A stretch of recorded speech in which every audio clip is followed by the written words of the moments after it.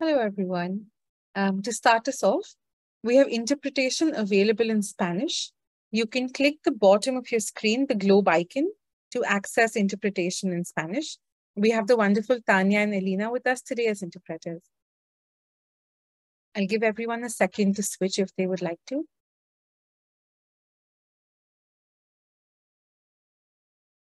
Right. It's so lovely to have all of you with us today. This is the fourth webinar in our series, The Power of Feminist Narratives from Fragmentation to Solidarity.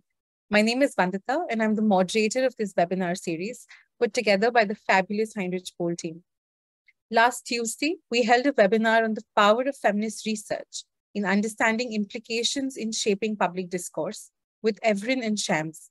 It was an important and insightful conversation, and it left me with a lot of learning on how do we bring our feminist praxis and our politics together in our everyday life.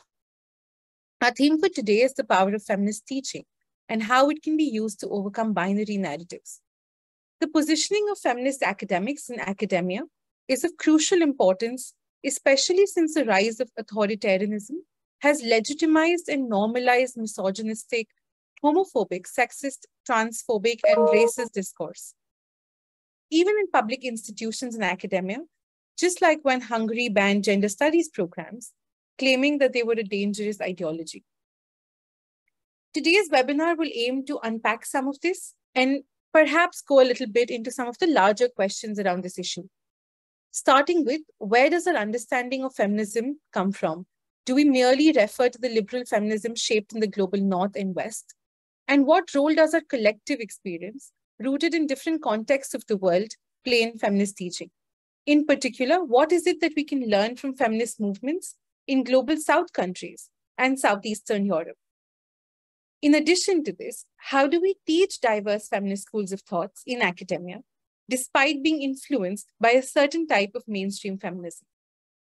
Alongside this, we also look at what kind of language would we need to use for better acceptance of gender studies, feminist studies, and also thus avoiding a misuse of authoritarian regimes. We discuss these and other questions with our esteemed and very experienced feminist academic with us today. I'm going to give you a second to spotlight them. I'm very honored to introduce you to our panelists for the day. We have with us Agnieszka Graf. She's a Polish scholar, feminist activist, and public intellectual. She teaches at the American Studies Center, University of Warsaw. Her most recent book is Anti-Gender Politics in the Populist Moment, co-authored by Elżbieta Korolsko, published by Routledge. Unfortunately, our second panelist, Dr. Yalavi Clark, is unable to join us today. But before we start off, I want to share a small thing in my experience with Agnieszka.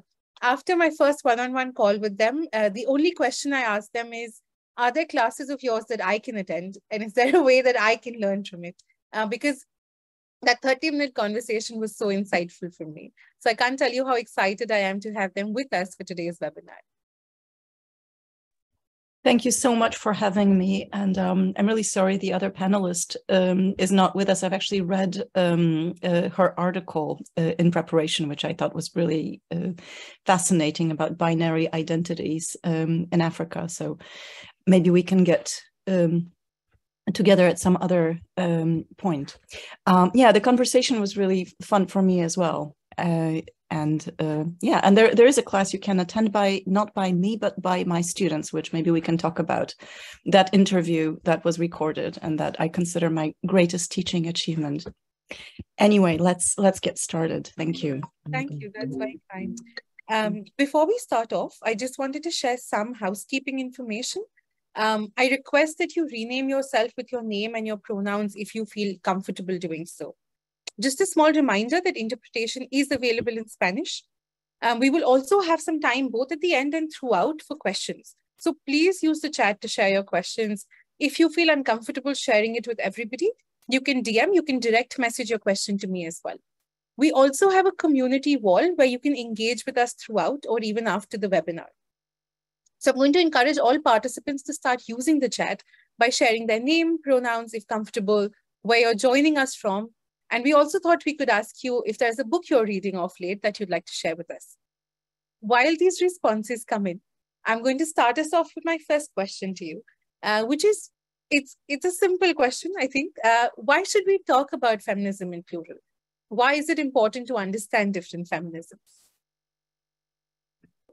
It's actually a question I had to figure out for myself. I used to teach a survey class called American Feminism, and about 5 or 6 years ago, I changed it to Faces of American Feminism. I wanted to make it feminisms, but Polish online systems are quite conservative, and they thought that was a mistake.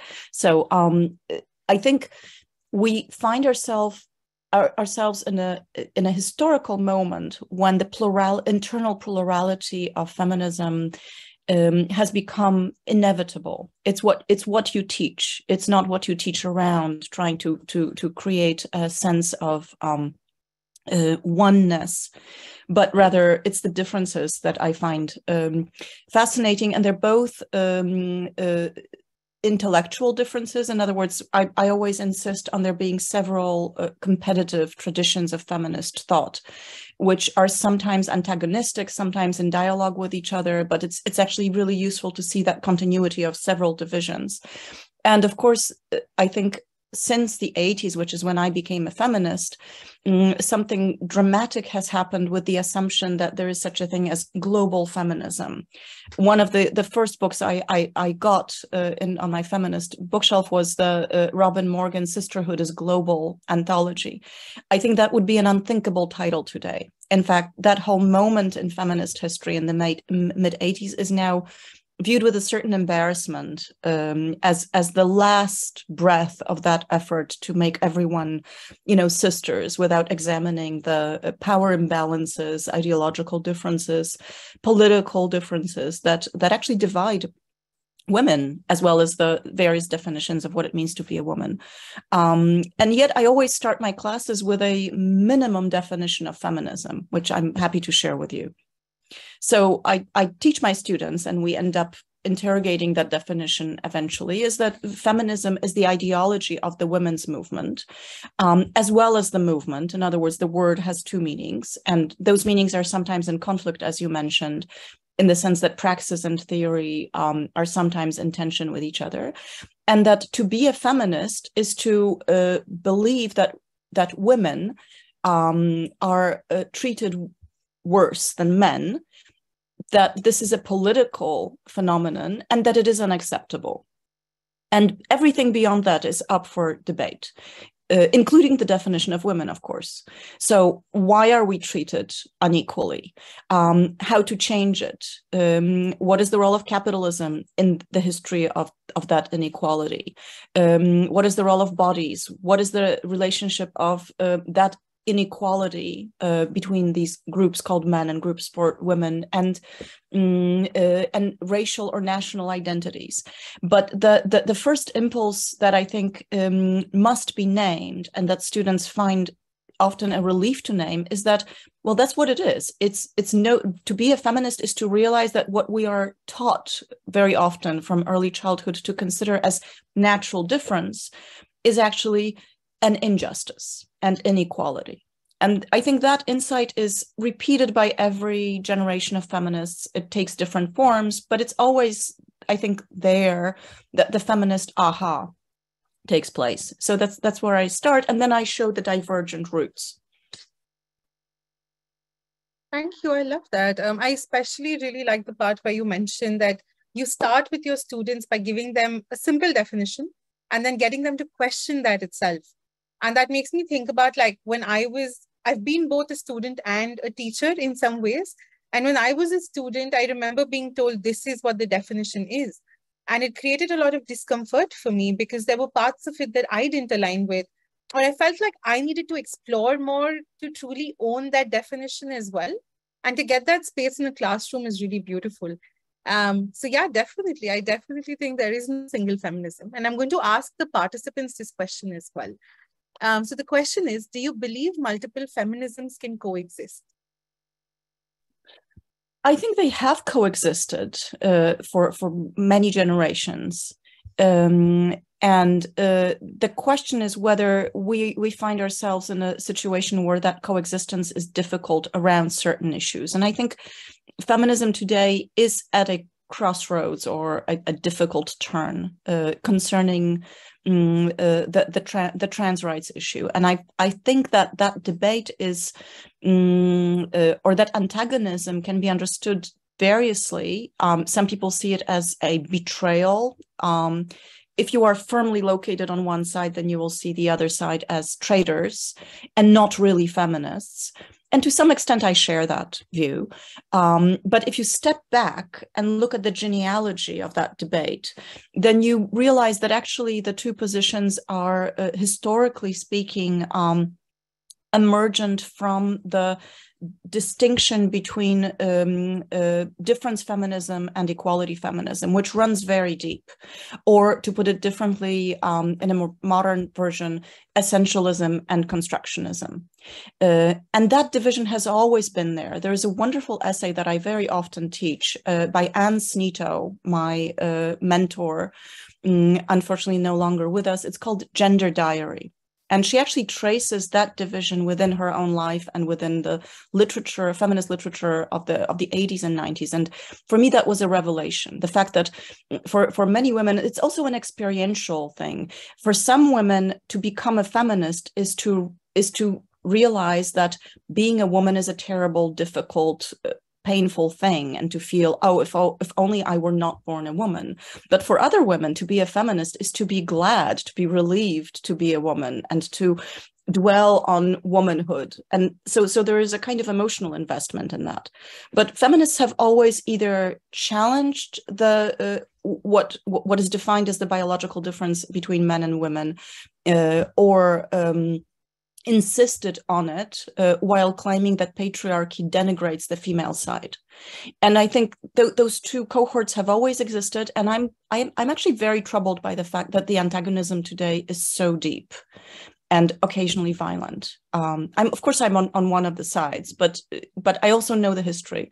But there are other differences which can be equally painful. One is about the relationship between feminism and capitalism, and I think that's clearly a dividing line that that the young generation of feminists want to talk to. When I was in my most prolific years in the 90s, that divide was actually obfuscated by so-called post-feminism. And that the neoliberal feminism was so omnipresent that it actually took me some time to realize that I was breathing it. But now that divide is right in the center. Another divide has to do with religion. And depending on whether you live in a society where secularism is a given or completely off the table, you will live that division differently. And I've actually changed my position several times over religion. So there are there are long-lasting debates, and I think feminism does not exist as a single worldview. It's not dogma. It's not a sect. In Poland, we like to say that feminism is not a political party and does not have a central committee, which was the body that under communist times told party members what to think. So we don't have one. If you want to know what feminists think, you have to ask a number of feminists, and you'll get different answers. Yeah, thank you. I love that. I really enjoyed the reflexivity of your own experiences. And we actually already have questions coming in. So one of the questions that I think would be really great to ask at this point is, you mentioned when I became a feminist, and you also referred to people becoming feminist. So participants would love to understand that, how does one become a feminist, and how do you teach or convey this message? I also want to bring up something you shared with me in our conversation, which was, what is the goal of feminist teaching? And, you mentioned that to become a feminist, you have to be able to do this as a free person with your own agenda. And I'd love for you to expand on that a little bit. Well, I became a feminist in the most boring way possible. I read a book, and that book was Virginia Woolf's A Room of One's Own, which I read with such excitement and pain, and it was just a revelation for me that I ended up translating it into Polish. It was my first publication. And it's actually still in print. It was reprinted recently, so apparently I did a good job. So that was. I was also a student at a university where there were lots of feminists, but I thought I went to the States to study. But actually, I made an effort to find out how women become feminists by asking a lot of them when I was writing my first book, World Without Women. And a lot of them gave me an answer which is out of reach for me because I'm a single child. I don't have brothers. Apparently, a lot of women become feminists after being repeatedly told to clean up after their brothers. I heard a lot of stories about dirty socks and the expectation that the sister do the cleaning up. And I was recently at as a teacher, I guess, at the meeting in the Polish parliament with a lot of Polish high school students where this question was asked. And again, the dirty socks experience was pretty vivid. But I think it's a generational thing. There are generations of women in certain locations where you are almost born into feminism. That's what the so-called third wave in the 90s in the US was.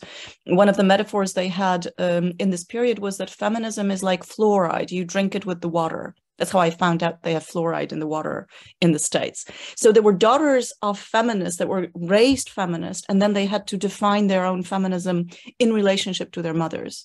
But then there are generations, and I certainly was a member of such a generation in Poland, where to be a feminist is to be marked as crazy, deviant, strange, unmarriageable, another thing, gay, all sorts of things. And to claim that identity is actually a huge step into an abyss and a dangerous and liberating experience. And so I belong to a small cohort of women that did that in Poland in the 90s and, went into the streets and overcoming the shame and the stigma and bonding with other women, taking that risk. So I think it really varies.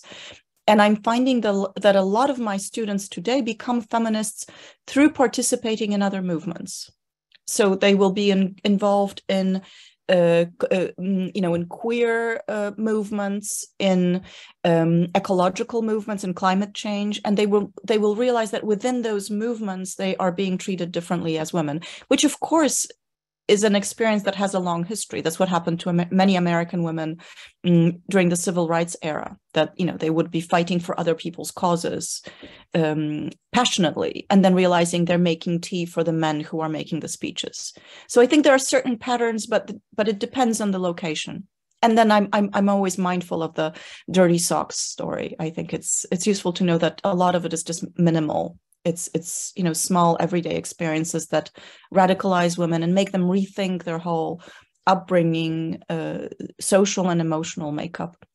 You were asking about the goal of feminist teaching. I guess I teach feminism in different ways. When I teach it at the university, I try to keep a distance and to remember that I'm a cultural studies person in a cultural studies department, and that while I occasionally teach feminism as a methodology, for instance, in film studies, I teach courses on film with feminist film theory as the methodology. I primarily teach about feminism. In other words, I treat it as part of the history of the country about which I'm teaching, which happens to be the United States.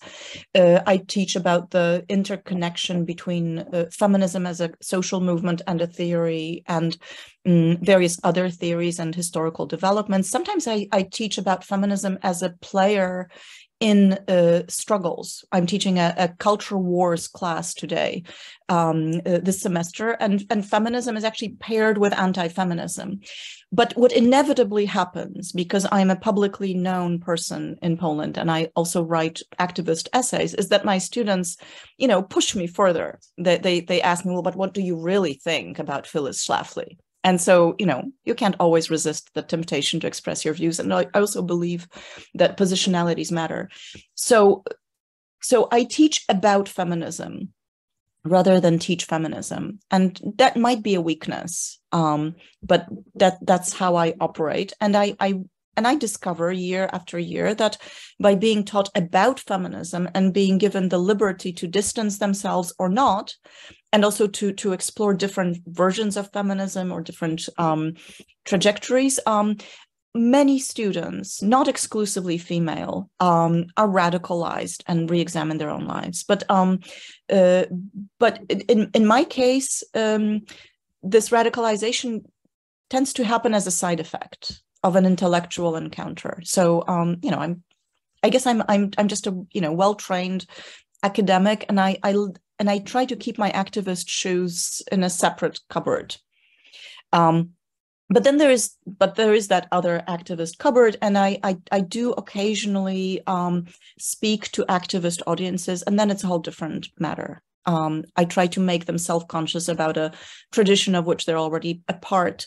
I try to make them aware of internal disputes within feminism, but it's a different tone. It's a different game when I'm talking to fellow activists.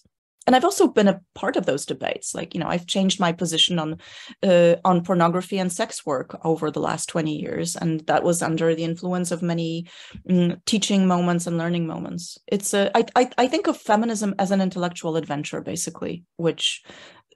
And how people engage with it and how personal they get about it, it depends, both on the person and the political moment. Right. No, that's really interesting. I especially found that part very intriguing, where you mentioned that you don't teach feminism, you teach about feminism.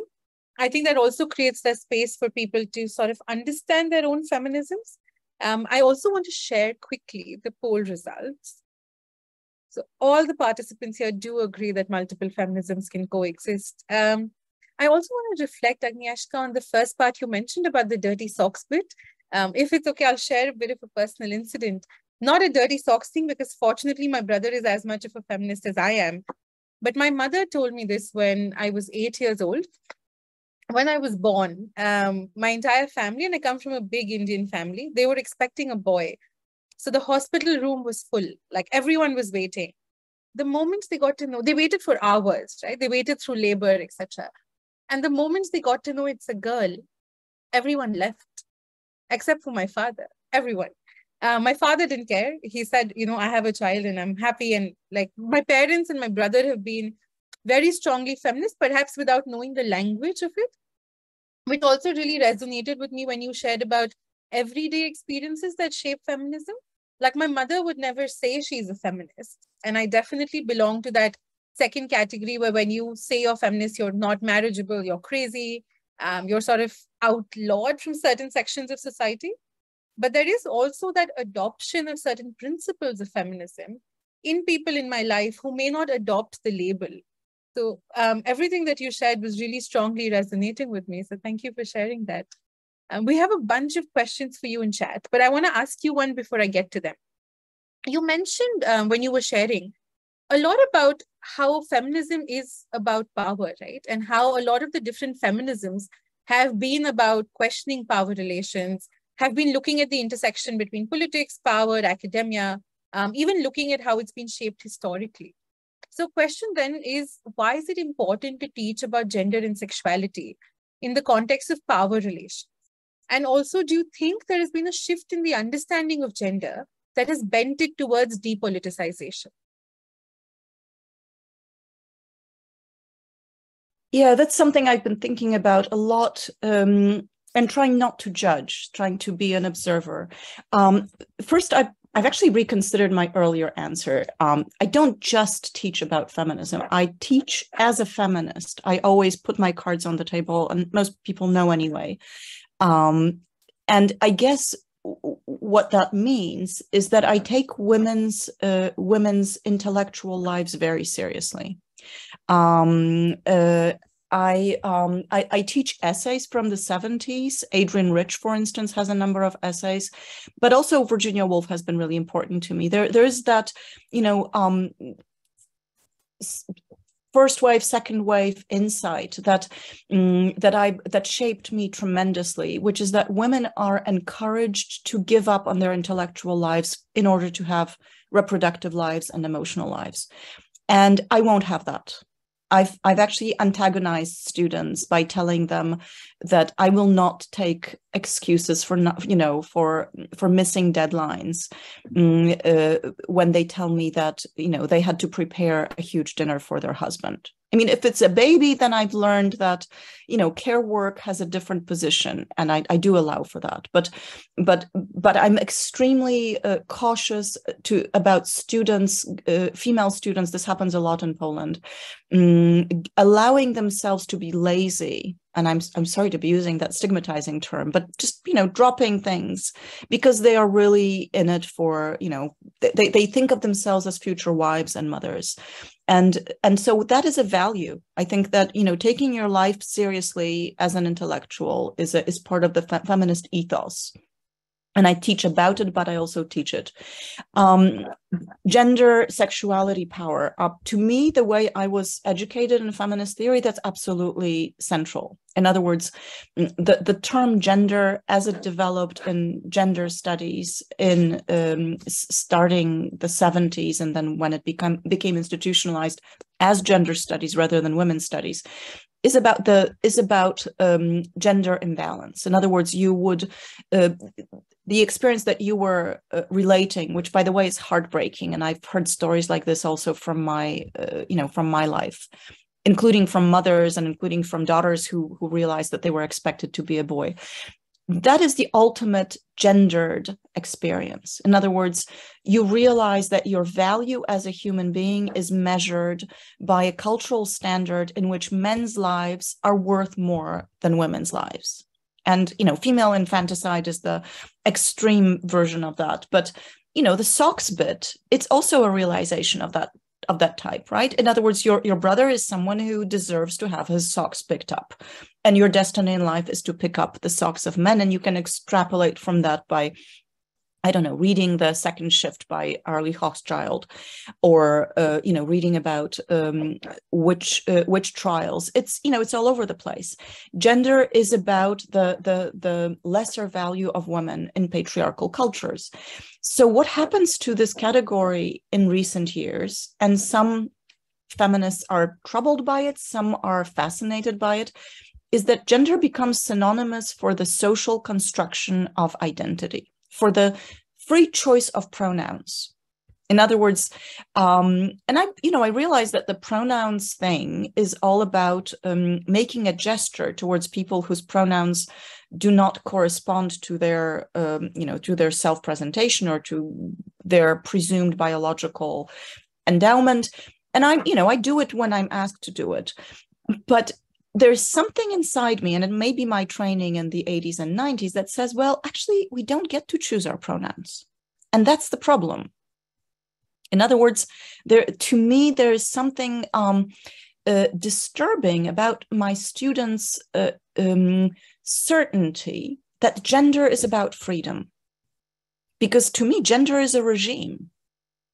Right? It's actually that whole system of symbols, remunerations, the way we are interpolated as subjects in early childhood, that tells females that they're worth less than males, and also tells males who have a feminine gender expression that they're worth less.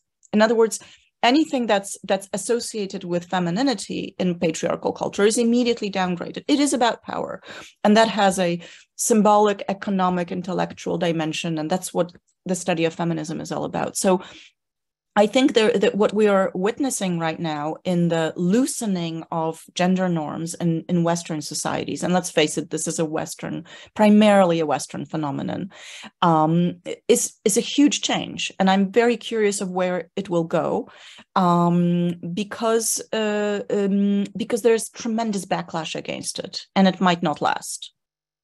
On the other hand, because the backlash is so obsessed with gender, I'm willing to allow that this is where the revolution is today, that it's not about telling stories about socks or unequal pay or, the need for menstrual leave, which I understand in some countries is being introduced right now.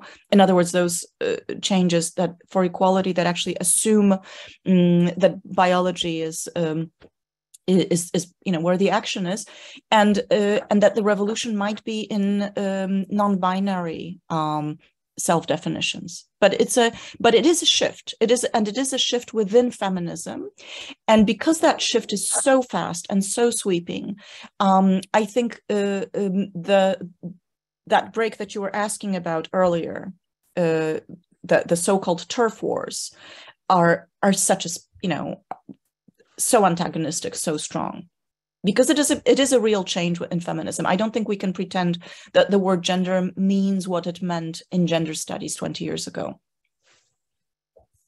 Thank you for that. There are a couple of questions in chat, and I'm going to pick that up for now. One, I would definitely want to know more on when you say gender is a regime, if you could expand upon that. But also another question in relation to that, I'm just going to pick it up. Yeah. Is that when you're speaking of men and women? And why is it that you're not speaking of trans and non-binary folks? Is a question from a participant. The answer to the second question is because I'm old-fashioned and a little tired from teaching. I guess I would say that if I thought about it, and I'm happy to add. But as far as the gender regime is concerned, the way the term functioned until recently was to talk about societal norms, expectations, and hierarchies. In other words, the gender regime is that which tells women that they must shave their legs and armpits, and which says that non-binary people are non-existent. In other words, you must choose your gender. We live, although maybe that's not true about you, Vandita, because India is actually has a very interesting variation, and it goes way back in history for people who are in between or who refuse to be either. But in Western societies, the gender regime is obsessively binary. It's also obsessed with women's softness and men's toughness, which results in a very particular set of rules for emotional self-expression or lack thereof. I mean, these are all banalities, right? The idea that that men shouldn't cry, the idea that women are more sensitive or somehow predestined to take care of their children or to take care of people in general. If you were in gender studies in the 90s, studying gender was about studying the oppressiveness of those rules. If you are in gender studies today, doing gender studies is, at least to some extent, about studying the variation in self-definitions that are available to people.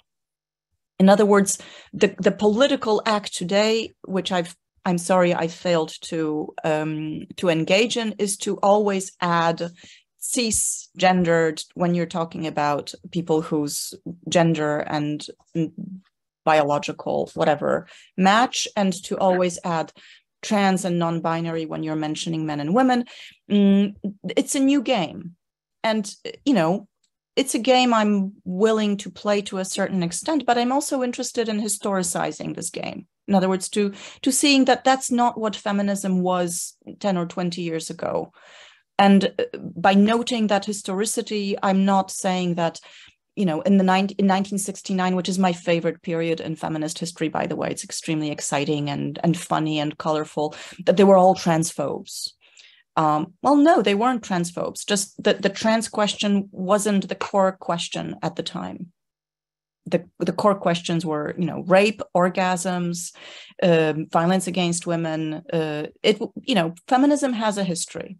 And the emergence of of gender as self-identity is part of that history. That's how I see it. But I can understand why a certain cohort of women who are committed to that earlier definition would say that this is a misunderstanding at best, or a betrayal at worst. And that's where the turf wars are about the rejection of that shift within feminism. Okay, thank you for that. I will wait in case participants have follow-up questions. So if you do, please leave them in chat and I will get to them in a bit. I do also want to understand, and I'm going to pick up a question from a participant. There are questions on like the North-South divide in gender, right? I think you also mentioned how, say, in a country like mine, the understanding of gender historically has been very different. And there is a colonial impact of how gender then shaped and shifted over the last, say, 2 or 3 centuries. So I'd love to understand, and this is a question from Anne Chris, is what relations do you see between the globalization of feminism, so to say, and post-colonial discourses on feminism? Okay, the history of feminism includes a moment at the end of the 19th century when most feminist movements in Europe, but also I think that would be including Australia and the United States, were actually pretty racist and colonial. And one of the nationalist, in other words, the primary argument of the suffragettes working at the time was that women need to be given the right to vote so as to prevent the race mixing, for instance. That was an argument which is completely unthinkable even 20 years later, but it was there. So I think feminism has a very troubled history with of collusion with colonialism and racism. And that history has been examined. It has made some progressive women anti-feminist. In other words, there is that argument around that actually feminism is inevitably Western or racist and colonial. And some of this argumentation has actually been taken up by the global right in a strange twist. And that's something that I've been studying in our book, the anti-gender politics in the populist moment. We demonstrate how the global right, including the Catholic Church, religious fundamentalists in the United States, but also in Brazil, various groups that we identify, have persistently used the argument that gender is a form of colonization. I would be very curious, by the way, to hear if people have heard this argument in their various locations. It's out there. It's an argument that the right, the anti-feminist right, has been using. And the feminist movement is in a very difficult position responding to it, because it's clearly not true that gender equality is a colonial imposition. In fact, gender inequality and the binary gender system was the colonial imposition in a lot of contexts. But it's also true that the United Nations, around the mid-80s, and then going strong into the 90s, used the language of global human rights, which I find it extremely useful. I've used it myself as a feminist, but it is a language which takes for granted the hegemonic position of Western feminism. And that is a problem. And the right has been taking advantage of that problem. So I don't know if that answers your question. I would say that, as with many other questions, it's complicated. And sometimes as an activist, I'm tempted to ignore that complication and just say the answer is simple: feminism is good and anti-feminism is bad. But actually, bad things have been done in the name of feminism, and we need to reckon with that. Right. No, I think especially the part on I think there is a tendency, at least in my context, to blame everything on colonization. Especially when you don't like it. And there isn't an understanding sometimes of things that have gone wrong internally, or unequal power systems that have existed within the country as well before colonization happened. I'll give you a small example. So I'm studying in the UK currently. And in the UK, I have a lot of fellow Indians in my class. This is the first time we face discrimination because of race, etc. And it really makes me think about who are we? Who are the students here? Because we often come from oppressor caste communities. Because back in our countries, we've never faced discrimination because we're perhaps the ones doing the oppression. And that is not a result of colonization. That existed before colonization came in and exists even today. And also the part about how gender binary is perhaps a construct that's been imposed on us, at least on my country in certain contexts. So thank you for sharing that. There's another question by Jen Cruz in line with this. They would love to understand where you think Europe stands, politically speaking, in terms of feminism. Like, do you think there are countries that are leading the conversation here? Do you think there is a political bent in Europe in terms of feminist views? Was Europe part of that question? What Yes. countries are leading in Europe? Yes. I'm an Americanist, so perhaps I'm not the best person to ask that question. I mostly read debates happening in the US. And recently, I think there has been an upsurge in feminist writing in Eastern Europe, which is very interesting to me as a scholar. So, I don't follow all the debates. French feminism of the 60s and 70s and 80s is canonical, right? I mean, you cannot really do feminist history and feminist theory without reading Hélène Cixous or Lucie Rigaret and so on. And now there's Paul Preciado, who is Spanish, but writes in French, and he, formerly she, is a crucial voice of, I don't know if it's European or global feminism. So I don't know. I think it would be easier for me to speak in terms of activism. Where is the action? And I would say Spain and Italy and Poland are on my radar screen. It's where the largest feminist uprisings have happened in recent years in response to powerful misogynistic movements. But I would really gladly hear about important writing coming out of whatever country. I'm heavily influenced by British feminism, I can say, because I needed to counterbalance American feminism, which tends to be very individualistic. And when it talks about diversity or economic inequality, and it almost immediately starts talking about race, which is a crucial topic. And I see there is a question about it, but it's not the same as socialist feminism. So when I became aware of Sheila Rowbotham, and then later, I think Nancy Fraser is British by birth, I'm not sure, then that was a game changer for me. So psychoanalytic feminism coming from France was crucial for me in my education, and of course Simone de Beauvoir. But then the socialist feminists from Britain. But yeah, I'm not very well versed in German feminism, for instance, and I'm sure I'm missing something. I can see there's a question about racism. Yeah, in feminism and about Black feminist thought. And I would like to address that because it's actually... Can I just bring that question up so it can be translated? Sure. I'll just read it out. Yes. So the question is, how are you teaching about racism in feminism and about Black feminist thought and feminists of color? Which narratives about the women's movement in the USA do you use to get everybody in the picture? Yeah, go ahead, please. Yeah, I would say that African-American feminists are about a third of my syllabus. And I'm actually, I've been called out on not having enough indigenous or Asian feminists. And that's because I think of race as a absolutely central issue of American cultural history. And therefore that division within feminism and those conflicts are absolutely central to my understanding.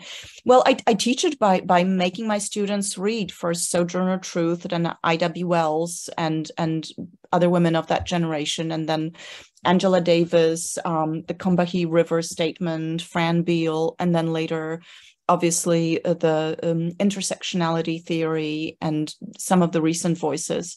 But I also teach about tropes. In other words, I look at how, and this is a discovery of Black feminists. Patricia Collins, perhaps, is a crucial name here. In other words, I ask my students to look at American culture through an African-American feminist lens. We watch movies from the 50s or 60s, and I ask them, I push them to notice that almost every movie from that era contains a scene in which a nanny, a Black woman, speaks with an artificially high voice, and says something extremely silly and then disappears. And so we want, well, what is this? What is this need to bring in the deviant Black female face, but then also bring her out of the picture? Who are these women, Black women in Mae West movies? Who is the nanny? What is the function that she plays? And I've actually supervised several theses on these images, on what Patricia Collins calls the controlling images, nanny, the Jezebel, the extremely images that are both sexist and racist at the same time. And there, of course, exist also on the male side, gendered images such as the Black brute or Sambo. And so we talk a lot about, not just about Black feminism or about inevitably racism in white mainstream feminism, especially of the 70s. But we also talk about the insights of Black feminists, which I think ironically became the central insights of gender studies in ensuing years. In other words, I don't include Black feminists as a minority within a, kind of salad bowl, but as actually the authors of what eventually became the core insight of gender studies, of intersectionality theory. It's a perspective more than a phenomenon, I would say. Angela Davis is a key text. I usually, and bell hooks to some extent, but I really like that early book by Angela Davis, and which has also been translated into Polish. But my students tend to really like bell hooks, so I follow them there as well. And we also read a lot of Audre Lorde, partly because I'm trained in literature, and I find Lorde to just be a genius of the English language. And some of those insights that I've been mentioning, she just writes them in these incredible, poetic, moving ways, also autobiographically. So I would say that I've never taught a course exclusively on Black feminism, but I've been accused of having too much Black feminism in my courses. I guess there's one more reflection that I would like to share, is that Black feminism is more relatable than mainstream white feminism when you are teaching outside the United States. In other words, in a post-socialist country, when you're talking to groups of people who are raised by working mothers, who are routinely accused of being too strong, to being ball breakers, too responsible, you give them Betty Friedan's Feminine Mystique to read, which we have to because it's a classic and it's fun in its own way. And they're like, this is exotic. This is strange. What do you mean, housewife? They've never met one. Like, Polish women work. It's a poor country. On the other hand, when they read Michelle Wallace's essay on the Black matriarch, where she talks about how Black women in the United States work extremely hard and are constantly accused of, being too strong and a threat to their men's masculinity. Oh, they say, that's my story. That's my mom. That's my grandmother. So there's a strange, there's a relatability. And I find a lot of students want to write about Black feminism for that reason. Okay, thank you. I personally also, I feel like whenever I've read anything coming from Black feminist authors, I find that there is an intrinsic, and do correct me if I'm wrong, there is an intrinsic material analysis to their feminism that really reaches out to someone like me, because it is representative of my life and it is representative of the struggles I faced. Perhaps even what you mentioned around a lot of it being autobiographical when it started out could perhaps play a role in that to make it more relatable to people. Yes, but of course, American feminism in general is heavy on autobiographical tropes. In other words, reading feminism is reading women tell the stories of how they awakened. But you're right, when you're reading women from ethnic minorities or working class women, that's a whole other so-called white trash women who examine their class position and the masculinities in white working class. There is a context or materialist component, which I think makes a lot of sense, including, I think, to contemporary middle-class white people in the States. In other words, those days of the 70s when, everybody was more or less well off and, your therapist was your main problem, that's exotic, that's gone. Those days of prosperity and pure culture wars are gone. So yeah. Mm-hmm. And but also the fact that gender on its own doesn't really do much for us anymore. We need an intersectional analysis.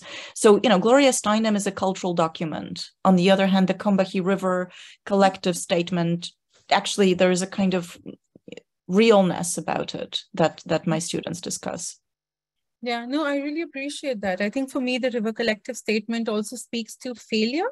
And I feel like that reflection on failure and that reflection on this is who we are and this is how we show up is very important. There are a bunch of questions. So I'm going to pick one of them up that's related to this. So one of the participants commented that there are good practices of movements coming together, say trans and queer activism movements coming together with more mainstream women's rights movement. And there's a related question that I'd love for you to answer. Is that, are there principles that bind us together as feminists? Is this something you bring into your teaching or even in your personal practice, if you'd like to answer? Principles that bind us together as feminists. We used to talk about sisterhood as an ethos, always putting your sisters in battle first.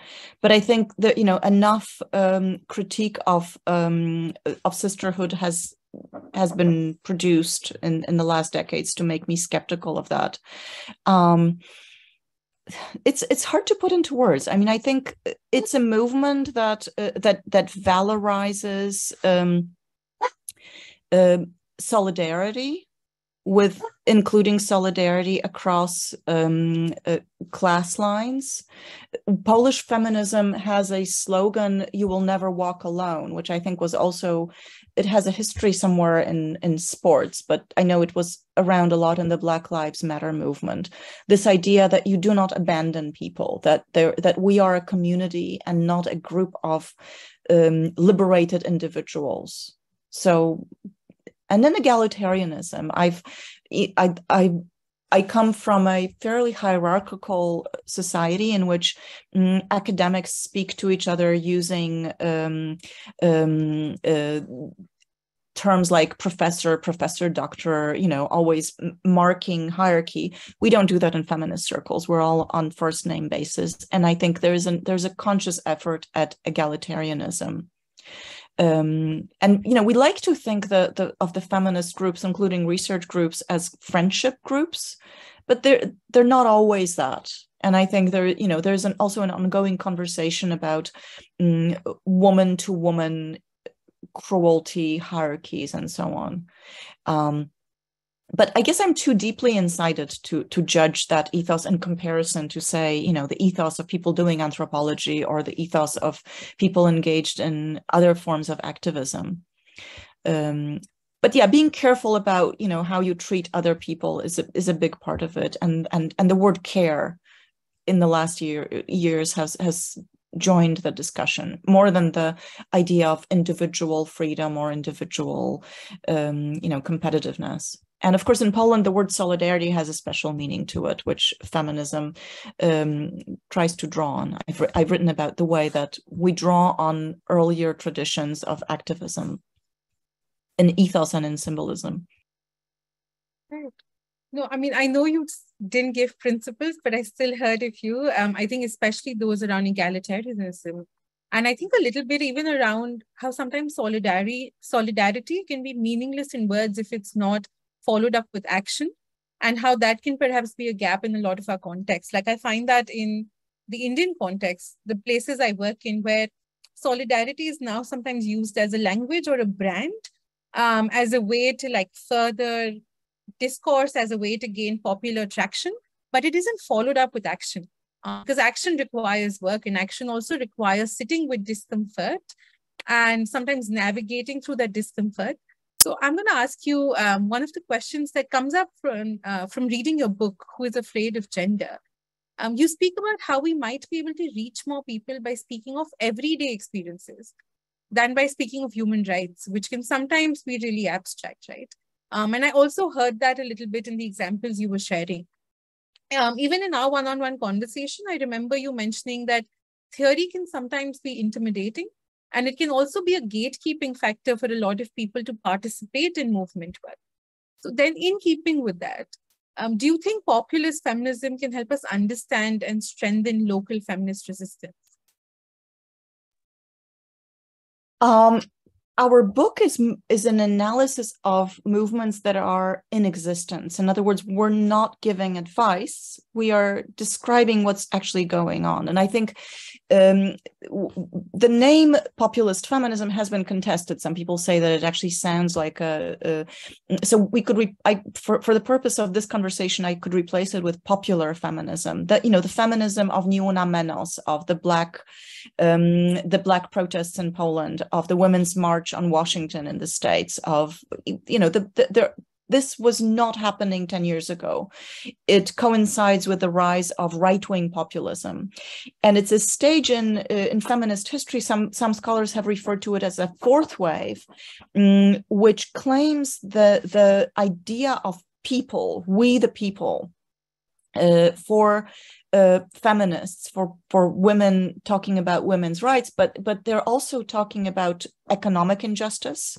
It's feminism for 99%, as discussed by in this famous manifesto a few years ago, co-authored by Fraser, among others. It is also a movement that is not afraid of emotions. In other words, unlike the second wave, which was very often ironic, cryptic, the third wave, which was often high theoretical, and many women found it inaccessible, its discourses. The fourth wave speaks in powerful phrases. It talks about pain, it talks about life and death, it talks about survival, it talks about, in Poland, we actually analyzed the slogans that accompanied the wave of protests. It talks about the other side, patriarchy, being about torture and cruelty. In other words, feminism has in recent years claimed the language of everyday experience, but also the language of values, the language of moral outrage. And I find it fascinating and empowering. And I watch my students, become feminists, not by reading Virginia Woolf, but by reading the most recent, newspaper and finding out that their lives are in danger because religious fundamentalists are planning to take what remains of our reproductive rights away. So there is a kind of fury about it. It's a lot like the 60s, actually, in that way. That, feminism becomes a mass movement overnight. And I mean that literally. In Poland, when the complete ban on abortion was proposed in 2016, the Facebook group that was started by 3 women overnight became a group of 60,000. And then the next day there were massive demonstrations. So yeah, everyday experience, emotionality, and building bridges and building coalitions very fast. And they're also fragile because they were built so fast. But it is a real social movement. It's not an academic, and it's not just a field of an academic inquiry, which of course makes my teaching very different. When I started teaching feminism in the late 90s, I was teaching something abstract, mysterious, exciting, something that had potential, but was just really odd. And 2 years ago, when I started my class on Faces of Feminism, most of my students were wearing buttons that they had, that they used during street demonstrations, because it was at the height of the Black protests. So very different context. Thank you for that. I think even in India and in other contexts that I've worked in, for feminism to become popular, it has to become a lot more relatable to each person's experience. I remember even the Argentinian one the example you mentioned. I think what I found so powerful about that was it changed the narrative to talk about the right to life and the right to life of the person bearing the child. And it started with a small green scarf and a small slogan, and it took over. So thank you for that. There are a bunch of related questions I'd have for you in terms of what does popularism then lead to in terms of backlash, right? But before I ask you that, I'm going to ask our participants. There's a Mentimeter link in chat. We'd love to understand from you some backlash against feminist movements that you have seen in your context.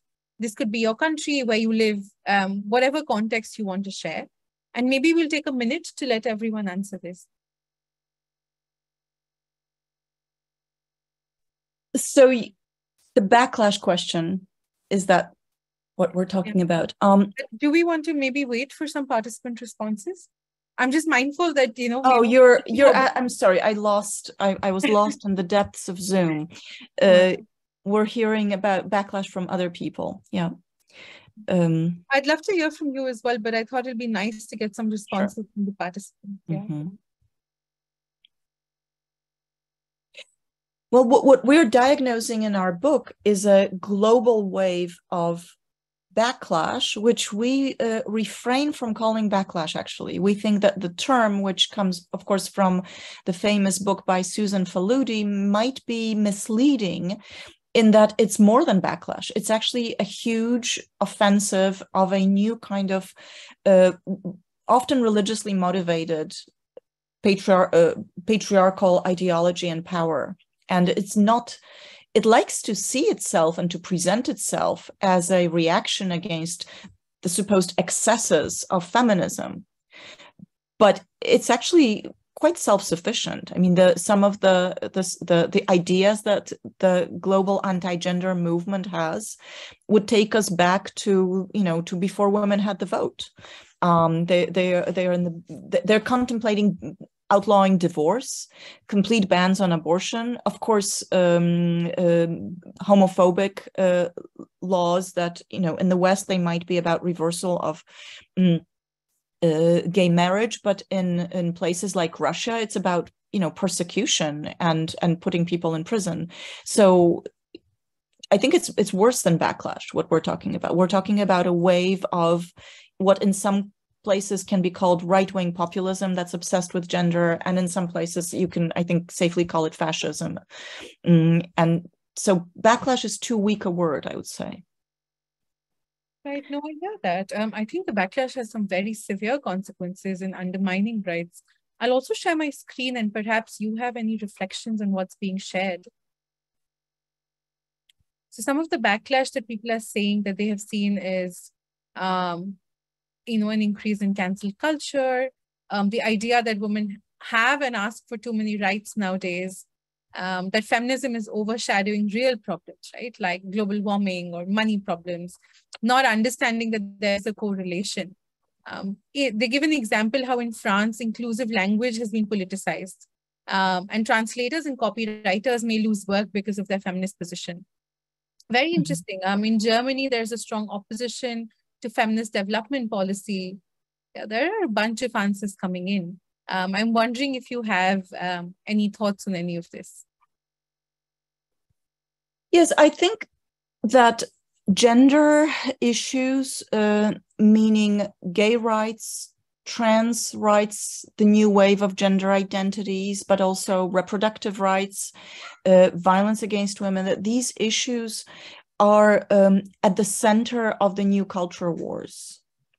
And that some scholars have argued that what we are viewing is a resurgence of masculinity, which is resentful about the changes that took place over the last few decades, and that it's a real effort to reinstate a gender regime, that maybe we shouldn't be thinking in terms of progressive historical trajectories. We don't know if they would want us to go back to the 50s or maybe the 1820s, but certainly the project is to naturalize men and women as completely binary categories, nothing in between, and to relegate women to reproductive functions, and to empower men in what is considered natural masculinity. And I'm saying this based on a lot of reading of alt-right positions on gender. I wrote a paper on the new masculinities, listening to many Jordan Peterson videos and so on. It's the culture of new masculinism is really out there. But one of the contributors mentioned cancel culture. I would be very curious of what is meant by that. So-called radical feminists being engaged in cancel culture. These are both very contested terms, and not knowing where the person is coming from, I have no idea what it means actually. Okay, so I actually can't tell who's added what answer. So if the person who's added it would like to share, if they would like to explain, I would be very interested in that. Yeah, because of course, you know, there are feminists who call themselves radical feminists and are actually considered anti-feminist by others. And I'm talking about the so-called gender critical feminism. On the other hand, the concept of cancel culture is extremely contested also, because some feminists would tell you it doesn't exist at all. It's just part of the right-wing language. But some would say that, you know, that actually it does exist. It's, you know, it's a very complex scene. And I think the internet and social media have been a game changer. And one thing that feminism has to face is that we are not quite as good at social media as the alt-right trolls, the Russian trolls, the misogynists. And, you know, I don't know if it's a gendered phenomenon. If you could, you know, some people would just say, of course, women don't spend so much time online as men do, or if it's about progressive movements not being so well versed in hate speech and trolling, and it's a huge problem. 20 years ago, it seemed like the internet would be this place where equality and free debate rules, but I think we now know that's not the case. The internet is what made Trump the president of the United States, and so on.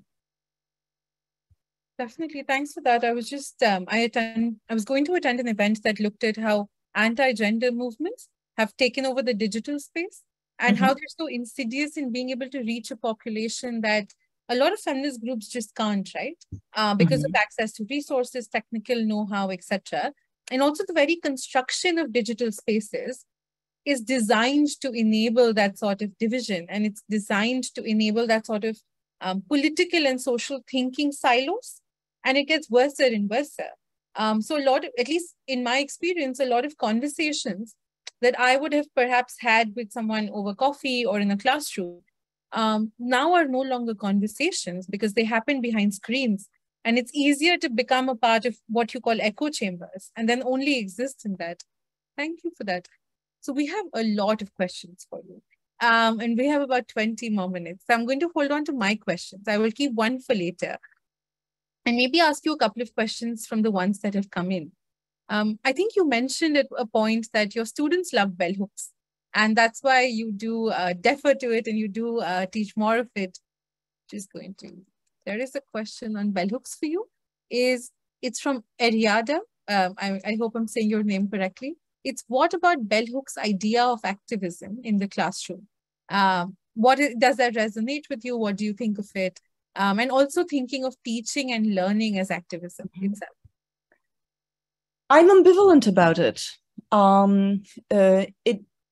It may be a question of being trained in a fairly conservative academic environment, but I think in Poland it just there's something about being obviously and bringing your politics into the classroom in this completely obvious manner that disqualifies you as an academic. And in a way, I'm getting the bad end of both sides of this debate, because I'm accused of not being activist enough by people who assume that bell hooks is the guidelines that can be applied everywhere. And I think it's contextual. I think she is speaking from a very American situation. American campuses have been very political for a very long time, in ways that they aren't in other locations. But I also get accused of my fellow academics of being too political. So my solution to that problem in recent years has been increasingly to teach conflict. I teach courses on the culture wars, on the dynamics of polarization and so on. But I believe that a certain amount of maybe even pretended neutrality gives students, elbow room. I don't expect my students to all be left-wing and feminist. I welcome conservatives in my classrooms. I think academia is about thinking and not about being forced to make commitments. So in that way, I am old-fashioned. Thank you for that. There's a follow-up related question by Sehriban Imra. And their question is related to the dichotomy you shared around being an activist and an academician, right? So their question is, are you able to draw a line between activism and academia? And are we to infer from what you've shared that academics who do their academic work from an activist perspective are not well trained? So what is the line between activism and academia? And can we assume that there is a neat separation? I remember when you and I spoke, you said this one line that stayed with me, where you said that academia is the archive of the feminist movement. And if that's not the case, then it's not useful. So do you want to expand on that? Mm-hmm. Yes, it's actually something I heard in a feminist class many years ago, and it stuck with me. And it was the statement was made by one of the founders of women's studies in Britain. And it struck me because at the time, this was late 90s, there was a lot of feminist theory that was completely detached from any activist base. But that was the case in Western European and Western contexts in general. In a country like Poland, to teach a course with feminism in its title or to start a women's studies course was in itself a fairly radical thing to do. In other words, to loosen up the walls of academia. So inevitably, these things are interconnected. But I also think that, that there is such a thing as methodology and intellectual traditions that we study, which have their place in academia. And once I'm in the street or making signs, I don't make footnotes in my signs. There is a way in which I have to abandon the complexities of feminist theory when I'm out there defending women's right to choose. And I've caught myself thinking, oh my gosh, this is a sign that this sign that I'm making, I could teach a class about its history. But of course, the sign works because it works, not because I know the history, right? But it is complicated and it's very difficult to keep apart. And we make jokes about, we're in the business when you get to be the bird in the morning and the anthropologist and the ornithologist in the afternoon. And, so to some extent, it's a pretense that we're keeping it apart. I think the asker of the question had that in mind, and it's true. But I think it's also a useful pretense, and it's complicated. So agreeing with that complicated aspect for sure, there's a question from Pia, which does talk about this, how you said you can't add a footnote to your sign and how there are complexities which sometimes don't translate as well. So I'm thinking even about the feminist discussions around reproductive rights in Poland. Was ableism a part of those conversations? Was disability justice a part of those conversations? I would say that to some extent it was a blind spot. And actually, I have a colleague in my institute who examined that. In other words, that there was an unintended and unthought through cruelty in some of the feminist sloganeering around the right of women to choose abortion in cases of fetal deformation.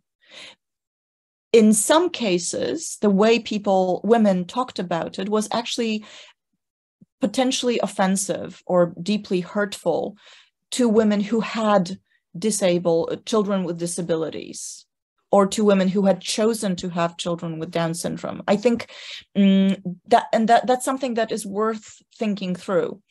On the other hand, there is also a very powerful coalition in Poland between the women's movement and the movement for the rights of people who are taking care of human beings with disabilities, children, but also grown-up children. And, it's a complex situation which has to do with the fact that these people are getting money from the state under the condition that they don't work, which puts them in a position of something that is routinely compared to slavery, right? You can't. There's a famous writer who has written a book and couldn't claim the honorarium for the book because she would lose the money she's getting for her disabled child, that sort of thing. And so feminists have actually stood, have partaken and co-organized demonstrations in defense of people with disabilities. But I think there is also a blind spot. There is the idea that you should never be forced to give birth to a malformed fetus is an obvious ethical claim. But once you start talking about it, it can easily be turned into something that is disrespectful of people with disabilities. Right, thank you for that. I know you mentioned a little bit about care, and there's another question. Sorry, there's so many, which is great.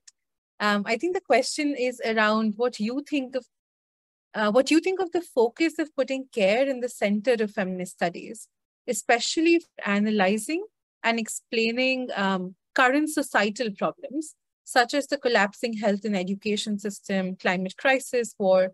Since you brought up the context of care when you were talking about disability rights, I was wondering if you want to share your thoughts on this. My possibly most popular book, published in 2014, is called Matka Feministka, Mother and Feminist. And it was very broadly discussed. I was accused by fellow feminists of having abandoned feminism, which I think some feminists in Poland associated with a kind of, career woman ethos, individualism, and so on. And I was also, I was engaged by conservatives who had assumed that the idea of motherhood or parenting and care is actually a conservative idea. So I was very much involved in those debates. And I absolutely share the idea that is out there now in a lot of countries. I've been looking at books from Britain and the States, that the care crisis is a game changer for feminist history. So yes, the answer is yes. I think it's absolutely central. Care is, I think, also that one place where you cannot divide between identity issues and economic issues. It's where they meet, right? It's by analyzing the situation of the global care circuit, right? The fact that Polish women are taking care of the elderly in Germany, while Ukrainians are taking care of their children, while poorer Ukrainians are taking care of their children, and so on. That whole situation that by now has a lot of literature: migration, care work, exploitation.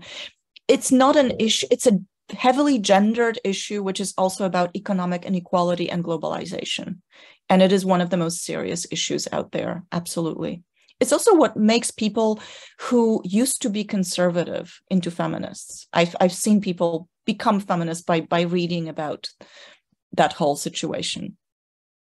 Well, that does make a lot of sense. I think the crisis we're seeing around us is also because of the lack of acknowledgement of that work and seeing that as work.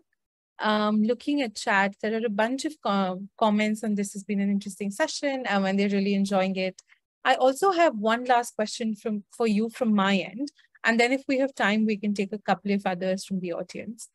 I think having been both a student and a teacher myself, I have been very deeply influenced by teachers who sort of helped me live my feminist principles and also built my agency to take action. And I'd love to know from you, as an academic, as a teacher yourself, what is it that you want to give your students or the next generation of feminists, right? Like what kind of feminisms? I know you shared about building the agency of your students, so we'd love to hear more on that. Yes, I've been a teacher for 25 years now, so it's been quite a while. I've established lasting relationships with former students. Elżbieta Korolczuk, who is my co-author now and colleague, is also my former student, and I have several relationships like this. And I think, I had relationships like this with my female feminist teachers. So there's a way of in which teaching becomes a form of empowerment. One thing that I engaged in that I can brag about a little bit is in an educational experiment called Open University of Karol Modzelewski, named after a guy, but that wasn't my choice, a very progressive, important guy, in which high school students, university students, and 2 professors, including me, we engaged in educational events in high schools and also online. And 3 of the high school students participating in it asked me if I knew the email for Judith Butler. And I said, well, I do, but I don't know if she'll answer. They wrote to her, she responded, and we ended up with an interview with Judith Butler by 3 students, 1 girl and 2 guys. And you can find it online. I wonder if maybe Vandita can share the link. It was broadcast from my bedroom, and I think something like 30,000 people watched it. It was quite broadly shared, and it's wonderful. They're terrified of her, but they kind of warm up to Judith at some point, and I think it was fun for her as well. And she actually explains her theory and the changes in her thinking about gender in extremely relatable ways. I think it's one of the best interviews with Judith Butler out there. So, I'm not on the screen, but I was behind and I'm proud of that position. The fact that I helped them phrase the email, I helped them schedule and broadcast and write the questions, and I know that it was a life-changing experience for those kids. They are now at the university. And I've tried similar things with students. I encourage students to do their own things, to publish their written work, to translate and publish texts that they find fascinating. It all goes down to that Adrienne Rich idea. Take your intellectual life seriously. So yeah, that kind of empowerment is something that I would like to be remembered for once I retire, which is not so soon, but already on the horizon. Thank you so much. We have shared that link in chat. We'd love for participants to check it out. I think it's really beautiful and powerful to be able to empower and create that space for students to do this, especially when it can be really terrifying. But to know that your teacher has your back really helps. And to me, that's a little bit of, you said you teach about feminism, but I think this is also for me a demonstration of how feminism can be a way of teaching and the methodology of teaching rather than just teaching about it. So I find that really empowering. And I see a comment in chat that says that is feminist leadership. So thank you so much for that. I am going to close now because we have about 5 minutes more to go. This has been so great. We still have a lot of questions for you. So I'm perhaps going to send them across to you later. There is one final question, and only if it's not too personal and if you feel like answering it, is where do you position yourself as a feminist? And how do we all come together against the anti-gender movement? Only if you feel like answering that. How do I position myself? So, on the spectrum of various feminisms, I like the term radical feminist, but of course I associate that with the radical 60s and not with the so-called, anti-gender feminist today. But I'm in a way, I live much of my intellectual life in the late 60s. So I'm very invested in that, in those debates, in those radical ideas. I'm certainly an anti-nationalist and anti-racist feminist. I'm also Jewish. You introduced me as a Pole, but I'm Jewish. And one of the ongoing issues in my life is about the intersection of anti-Semitism and anti-genderism. I've published my most recent article is about this. I'll be happy to send it to anyone who wants it. And I think it's my biggest discovery also is that there is a connection between anti-Semitic movements and the attacks on gender. And so that's something I'm interested in. I'm also very much interested in Jewish feminism, both religious, secular, Israeli, anti-Israeli. That's a debate that I have a huge personal investment in. I've actually been to Israel to talk to various Jewish feminists. And and it's part of being a second generation Polish Jew. My father is a Holocaust survivor, that this is a deeply personal and important issue to me. Thank you. And thank you for sharing that with us. I can't imagine how difficult it's been, but to see you build that across countries, to build that sort of solidarity is really powerful. Thank you. I am going to close now. Sorry, there are more questions coming to me in DM, but we're running out of time. But we will share these questions ahead. Thank you so much for being a part of this today, Agnieszka. I learned so much. And I just want to reaffirm what I said last time. I'd love to be in a classroom with you. So thank you. I've learned so much about how to teach and also what to teach and how to inspire critical thinking and reflexivity as a big part of what it means to be a feminist teacher. So thank you for that. And thank you also to our participants. We've had so much engagement from you all. I will share a link to the PDF where you've shared your answers on the Padlet board. I want to share quickly about the next panel. We have our final panel next Tuesday on the power of feminist writing with Minna Salami and Urvashi Butalia. Please do join us if you're interested. And you can also leave your thoughts and reflections from today on the Padlet board. Agnieszka, are there any final thoughts you'd like to leave us with? Thank you for having me. And I left my email in case anyone wants to engage in a conversation or, ask for a PDF. I'll be happy to share syllabi, articles by myself or someone else. And it's been a pleasure. And thank you for holding this series. I was listening in on the earlier panel. It was fascinating, and I'm coming again. I think it's really important to have these conversations internationally and openly. Thank you very much. Thank you. Thank you for being here with us. And I know it wasn't easy to be our sole panelist, but we're very, very grateful to have you. Thank you. Everyone can drop off. We will share some of the links on the Padlet board so you can keep an eye out over there. Thank you. See you.